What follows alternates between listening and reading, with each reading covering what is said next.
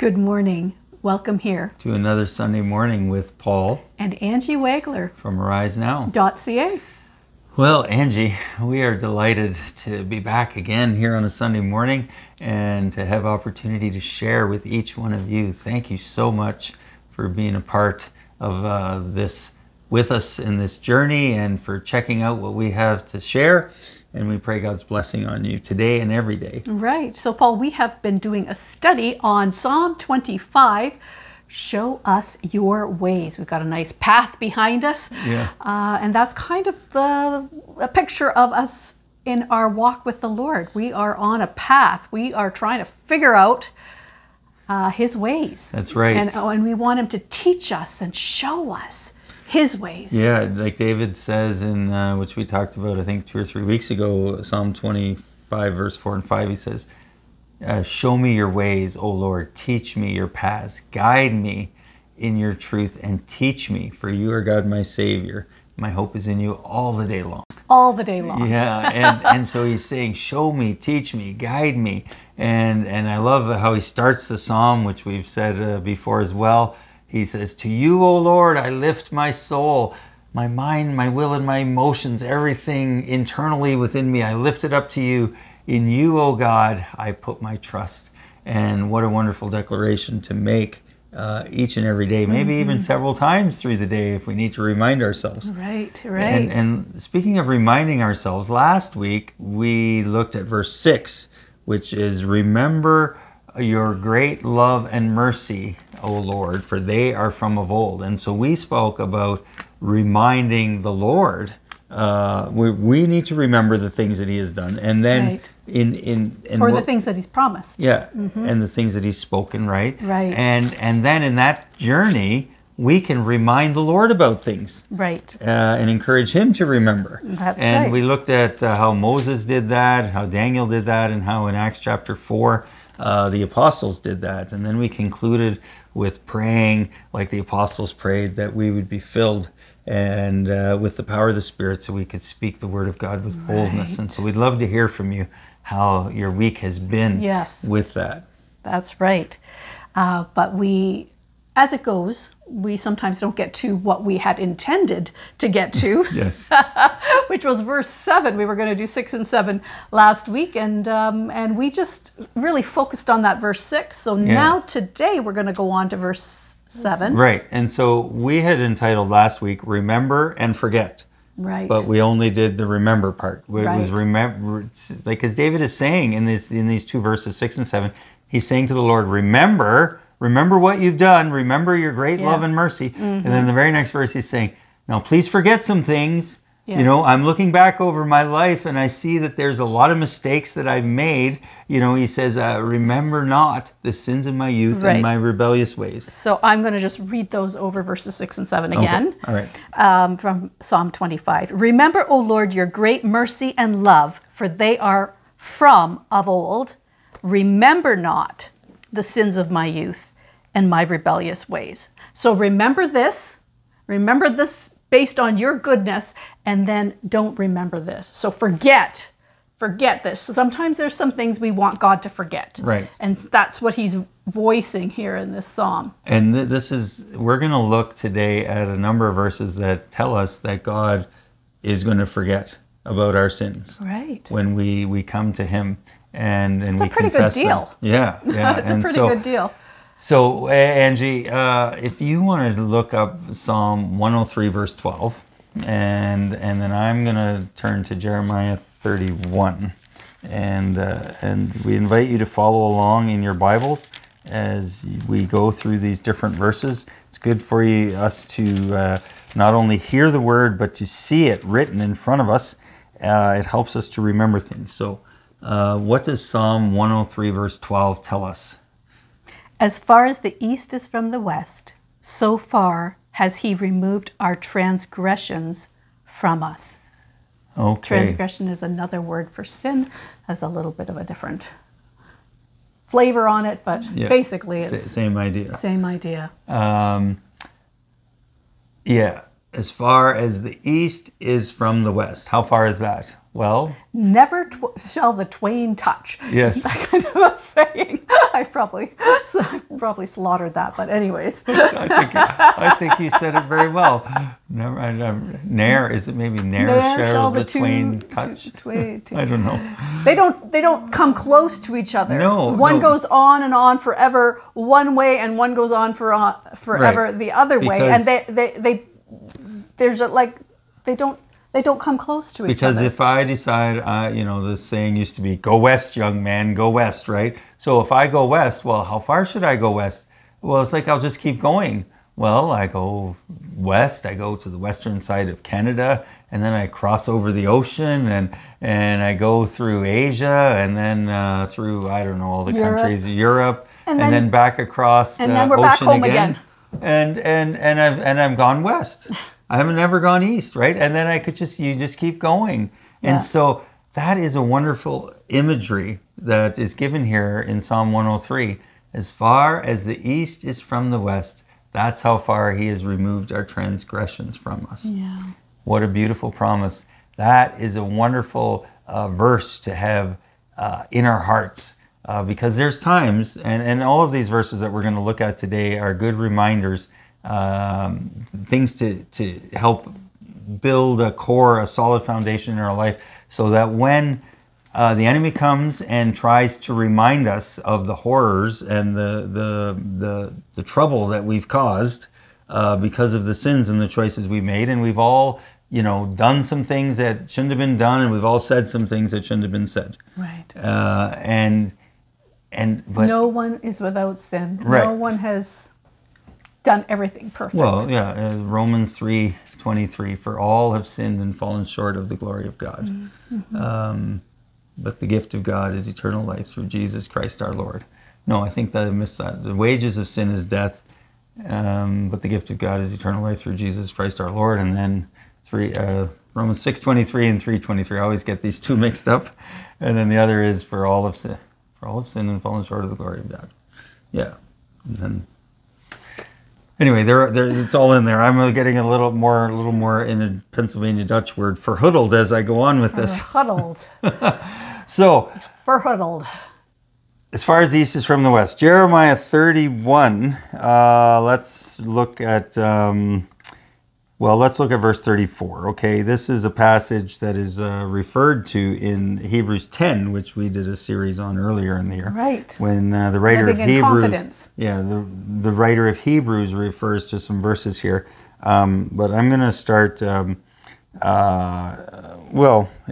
verse 31, he says, "The time is coming, declares the Lord, when I will make a new covenant with the house of Israel." And then he's jumping down to verse 34, or verse 33. I like this. "This is the covenant I will make with them after that time, declares the Lord. I will put my law in their minds. I will write it on their hearts." So it's not an external thing anymore. It's going to be an internal thing. Right. "No longer," this is verse 34, "no longer will a man teach his neighbor or a man his brother, saying, 'Know the Lord,' because they will all know me, from the least of them to the greatest." This is for everyone, not just some few special people. This is a covenant that the Lord wants to make with everyone. And then the very last part in verse 34 is what we want to highlight on this theme that we're talking about. "For I will forgive their wickedness and remember their sins no more." As far as the east is from the west, they're gone, right? Yeah. He'll remember them no more. And so when David is praying this, is saying this to the Lord in Psalm 25, verse 7, "Remember not the sins of my youth and my rebellious ways." God, declares throughout Scripture that that He's going to do that when we come to Him. Do you know what I kind of like about when He says, "These sins of my youth"? What is a youth?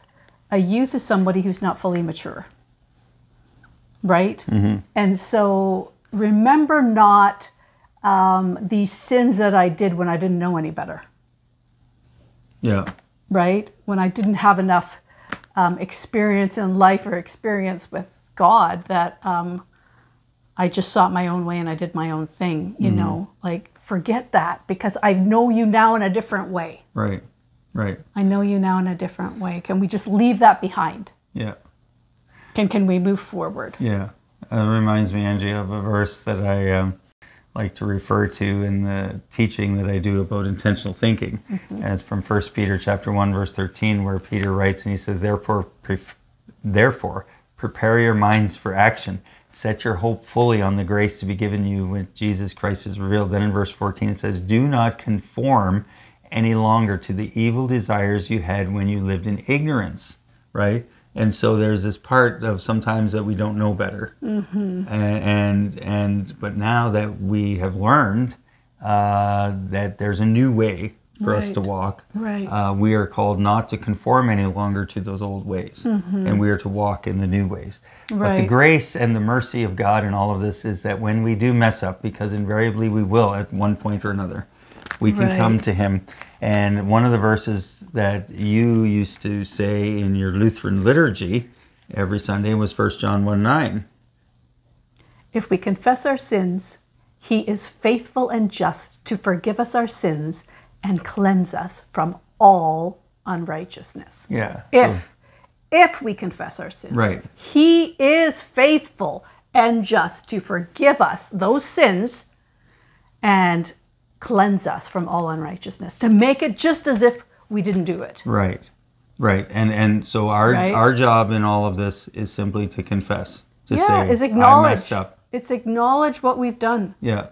And you know, when people who deal with people with addictions and stuff say the first step in somebody's road to freedom is admitting that they have a problem, right? The first step for you and I to find freedom in our life is when we admit that we're a sinner and that we have failed and we have messed up really bad. Right. And so we come and we confess our sins, and he is faithful and just, will forgive us and cleanse us from all unrighteousness. That means they're washed away as far as the east is from the west. Jeremiah 31 verse 34, that he will remember our sins no more. Then I want to bring in another verse that I have here. Isaiah chapter 1 verse 18. Come now, let us reason together, says the Lord. Though your sins are like scarlet, they shall be as white as snow. Though they are red as crimson, they shall be like wool. So that speaks of a cleansing. It's kind of like what David prayed in Psalm 51 verse 7, when in Psalm 51 is the prayer, the cry of David's heart after he realizes the horrible sin that he has committed with his adultery with Bathsheba and the murder of her husband. And Psalm 51 here is what you're referring to. What's verse 7 say? Cleanse me with hyssop, and I will be clean. Wash me, and I will be whiter than snow. Whiter than snow. Whiter than snow. I was thinking about this, and I noticed you had it in your notes for later on. But I was thinking about this because here in Psalm 25, David is saying, remember not the sins of my youth. You know, when I was immature, remember not those sins. But here in Isaiah 51, he's a growing man. He's a king of Israel. He knows better and he falls into sin. Yeah. He embraces it. He walks right into it and he does a whole lot of dastardly deeds because of it. And what is he doing now? He's like, oh God, have mercy on me according to your unfailing love. Again, he's standing on the very foundation of who God is. He's like, I know this is true of you. And he's reminding God about his unfailing love. Yes. According to your great compassion, blot out my transgressions. Like I've done some bad stuff. Yeah. I have done some bad things, but I know you're still good. Will you do that for me? Will you cleanse me? Cleanse me from this stuff. And he says, cleanse me with hyssop, wash me, and I will be whiter than snow. Yeah. And you can do it because I can't do it in myself. Right. Like this is like I've done some bad stuff. So like I am just offering myself back up to you. You can cleanse me because that's who you are. Though your sins are like scarlet, they shall be as white as scarlet, snow. like I'm there might be some other things, but I'm just thinking like, what do we use for like a stoplight? What do we use for a stop sign? Something that's very clearly visible. Yeah. Like that sticks out like a sore thumb. That could be red too if you hit it or pinch it somewhere. Right? Something that is clearly visible, clearly flags, red flags go up, right? Yeah.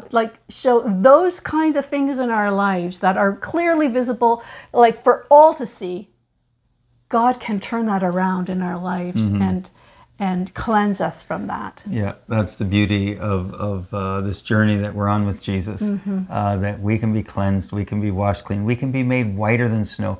And if you've seen some of our stuff before, I like to bring up this analogy or this thing about snow often. So you may have heard it, but maybe you haven't.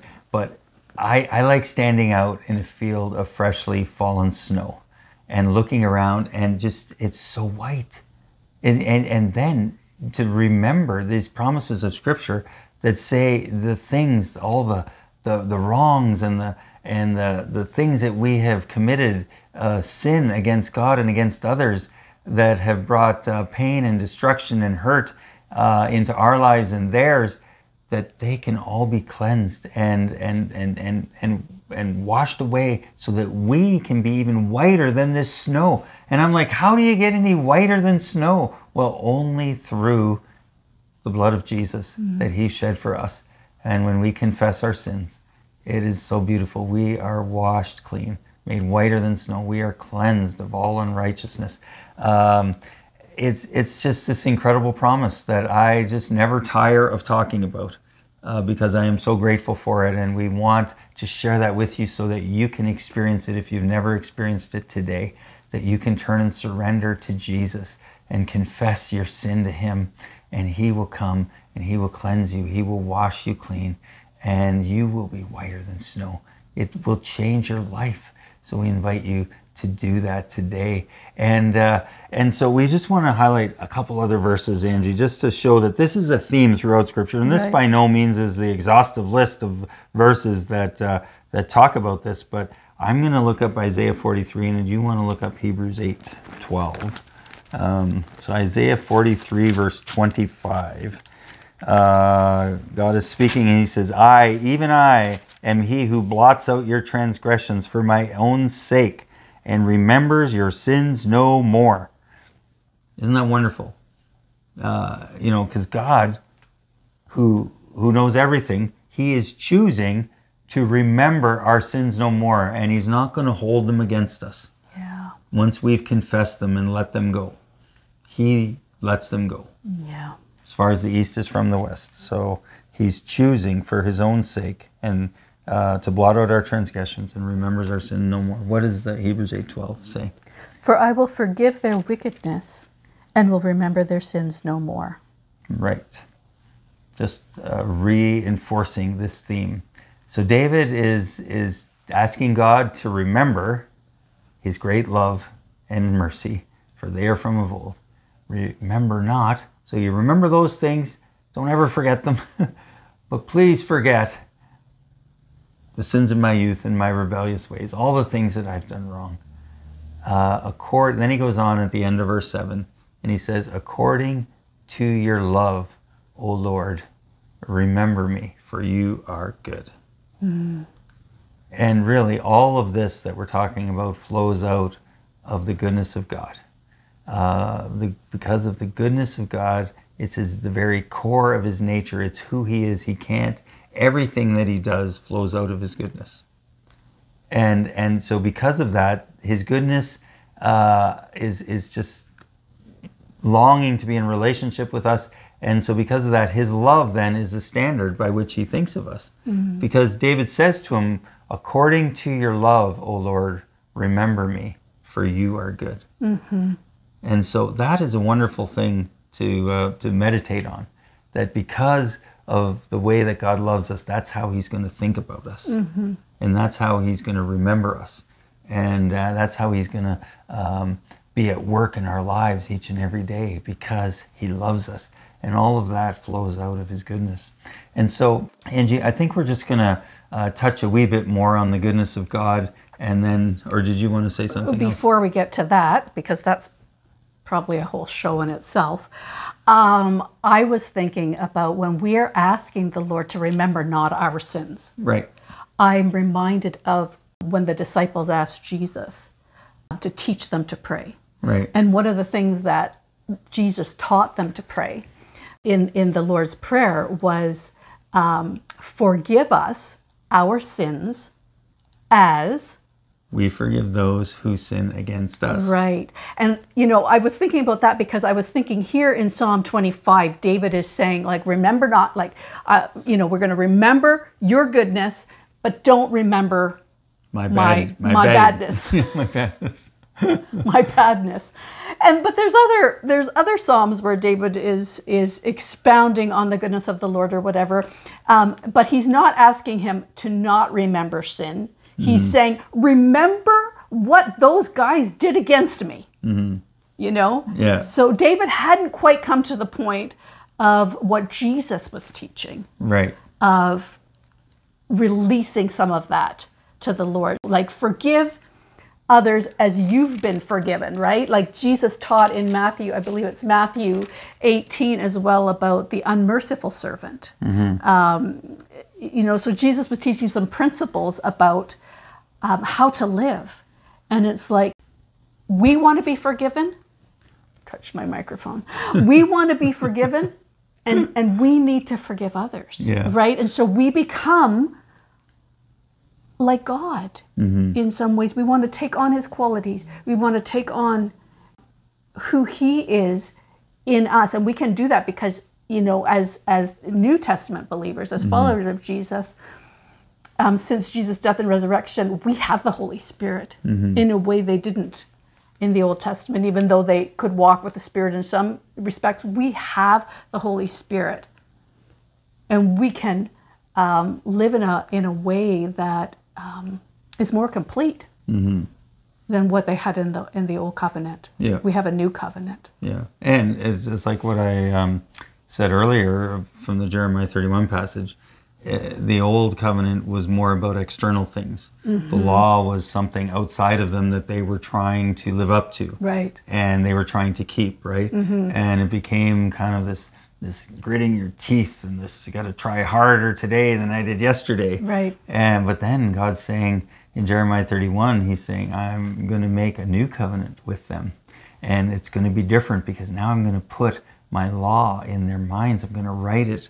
I think he's going to put it in their hearts, write it on their minds, or vice versa. But it's going to be internal, right? And it's about our hearts. And Jesus teaches that in the New Testament when, in the Sermon on the Mount, when he says, you have heard that it was said, if you look, do not commit adultery. But then Jesus says, which, before, up to that point, the idea of adultery was an external thing. It was a man and a woman outside of marriage coming together and having sex, and then that was considered adultery, right? But Jesus is saying, no, I am just going to change the standard because now it's about your heart. He says, I say to you that if you look at a woman to lust after her, you have already committed adultery with her in your heart. And so it's not about the external things, it's about what's going on in the heart. And so Jesus carries on in other places where the teachers of the law and the Pharisees, these religious leaders, are upset because him and his disciples are eating food with unwashed hands, and they're saying, oh, now you're unclean. And Jesus is like, no, it's not what goes into a person that makes him unclean, but it's what comes out. It's what's in your heart, right? And so it's all about our hearts in this journey. And so we want to be attentive to our hearts and take good care of them. And so I just want Right, and there's that verse that talks about how we guard our hearts because it's the wellspring of life. Proverbs 4:23, one of my favorite verses. Above all else, guard your heart, for from it flow all the issues of life, or for it is the wellspring of life. Right. So that verse, I just love meditating on that because everything that we do in life flows out of our heart.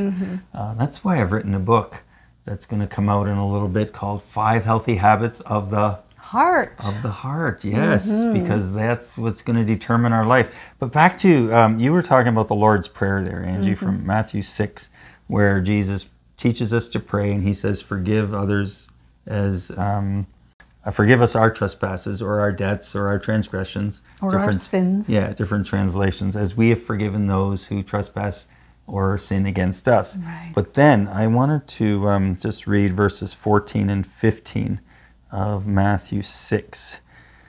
Jesus says this. He's expounding on that idea of forgiving others. He says, "For if you forgive others when they sin against you, your heavenly Father will also forgive you. But if you and I do not forgive others their sins, your Father will not forgive your sins." Wow. That seems rather harsh, but yet that's the way that God has set it up. This is not an invitation that Jesus is giving us. This is a command that we are commanded to forgive others. And the reason my experience has been is that if I don't forgive others, it doesn't hurt them. It hurts me.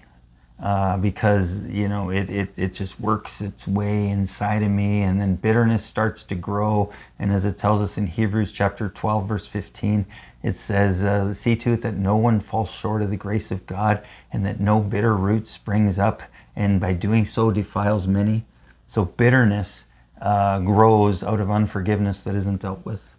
Bitterness and resentment, right? And they become this poison that destroys us. And two ways I've heard mentioned about forgiveness towards others. One is that if I don't forgive someone, I'm letting them live rent-free in my head. And what I mean by that is that, and you can probably attest to this, if there's been someone you've struggled to forgive, they're in your thoughts often, right? And they're not asking to be in your thoughts. They're just the thoughts are there because we haven't forgiven them, right? So we're thinking about them where they're probably not giving the least thought about us, right? True. And then the other is and it's not just rent-free in your head, because there could be all sorts of things that are going on with your body because you're right. Consumed in your mind right. With some of these things, right? So, so you might not be able to sleep, and so then you could affect different, your appetite could be affected, which could affect different things in your different health. Systems of your body. Yeah. Right? So it has effects. If you want to do an interesting little Google search sometime, just type in, "What are the effects of unforgiveness in my body?" And you'll be amazed. There's tons of articles that come up. A lot of them are maybe from Christian sources, and many of them aren't from Christian sources, because people know, people who study these things and work with people know that unforgiveness it destroys us in so many ways. One of the other ways that I've heard it mentioned about unforgiveness is that it's like having unforgiveness is like drinking poison and hoping it hurts someone else. And so when I heard that, I was like, oh, yeah, that seems really obvious. I should forgive. And that's what Jesus is saying here, that it's this important that if we don't forgive others, we can't be forgiven.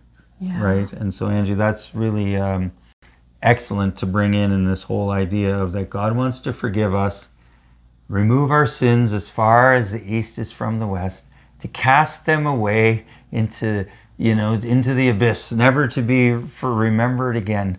But then we are also called to extend that same grace and mercy towards others. And I just want to say a little bit about that. Like, maybe you're struggling with something that's happened to you, that it's really hard to forgive. It's really hard to let go of that. I just want to share with you kind of how I dealt with some of that in the past. It's not necessarily that you're absolving them of all responsibility. You're just giving that to the Lord. Mm-hmm. He's the judge. It says, "Vengeance is mine, I will repay." It's just giving it to the Lord. And so to me, it's a releasing. And so, like, just be honest. Have a conversation with God about it, and just be honest and say, "Lord, like, I'm thinking again about so-and-so, and this is what they did to me, such and such. And I don't really know what to do with that, but I'm choosing today to forgive them. I am releasing them into your care, into your, I'm giving this whole situation to you. I'm releasing it to you, and you do with it as you see fit. But as I release it to you, I ask that you would, my feelings, my emotions, my thoughts would all line up with this decision that I'm releasing this to you. Mm-hmm. And because you're not going to feel like you want to forgive anyone. No. It doesn't happen that way. It's a choice, and it's a choice to be free. It's about freedom for us and really freedom for them. Sometimes they don't know. And sometimes, depending on the situation, you can have a conversation with them about it. Sometimes that's a good way to go. Sometimes it's not a good way to go. We want to hear what the Lord wants to say, and we want Him to lead and guide us in our life. But I just want to encourage you just to release those things. We don't want to live with that. We want to be free, and we don't want those things to hinder us and to be triggered by those things in our lives. Yeah, that's excellent, Angie. Highlighting that. We don't want the hurt to go on and on and on and on. Highlighting that it's a choice that we make. And so so we want to encourage you today to come to the Lord, confess your sin. Whatever it is that the Holy Spirit is stirring in you, whether you've confessed many things in the past, or maybe this is the first time today that you're confessing your sin to the Lord and you're coming to Him. Either way, come to Him, confess it. Know then that He will forgive your sin and He will cleanse you. He will wash you clean, whiter than snow. And then we are then called to extend that same grace, love, and mercy to others, and ask Him to help you with that. And if you want to chat more about any of that, we'd love to hear from you. Send us a message, and we'd love to interact with you and encourage you, and just pray with you, and trust that God will be at work in your lives in many wonderful ways as we journey on together with Jesus. So you can find our email at arisenow.ca. You can send us an email, or if you're here on Facebook, you can send us a private message through Facebook. So yes, we would love to hear from you. Yeah, so we just want to pray God's blessing on you, and know that the Lord loves you, and that He wants to cast your sins away as far as the east is from the west, and remember them no more. So He remembers His love and mercy, and He forgets our sins. What a great deal it is that we have as followers of Jesus. Well, we pray God's blessing on you, and until we meet again, stay awake and stay alert.